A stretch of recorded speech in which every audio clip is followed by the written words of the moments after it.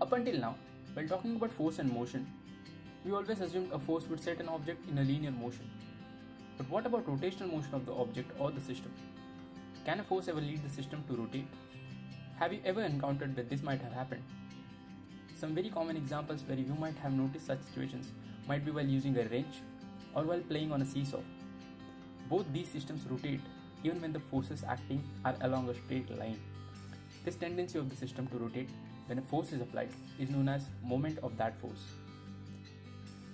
The major cause of such kinds of rotation of a system is when two forces are applied in opposing directions to each other at some distance. Now in the cases of wrench and seesaw, these opposing forces are applied by the pivot.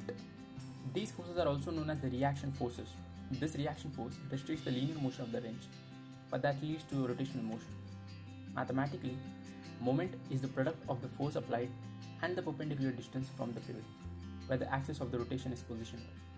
Take a note that this distance should be perpendicular to the applied forces. For this case, this length will be the distance from the point of force applied to the pivot.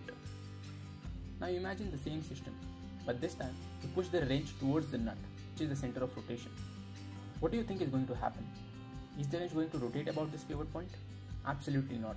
The reaction force will be directed exactly opposite to the applied force and will be acting along the same line of action. Also, the perpendicular distance from the force to the point of pivot is 0. So, from this point, it can be understood that when a force is directed along the same line of action as the pivot point, then there will be no moment generated. And if you apply a force in an inclined direction like this, then a moment will be produced. But how much do you think it would be as compared to the cases before? This can be understood by breaking down the forces into its horizontal and vertical component. Here, the horizontal component is useless when it comes to producing moment, and only the vertical component will be helping us out. Hence, the moment produced in this case will be less as compared to case 1, but absolutely more than 0. This is the reason why you should apply the force on this wrench in a perpendicular direction at all times to the wrench for maximum result with the same amount of work. One more example where you might have seen this moment is when you apply a force on a cupboard, but instead of moving forward, it topples about this point to fall down. Here again, a moment is produced where this point of contact would act as a pivot point.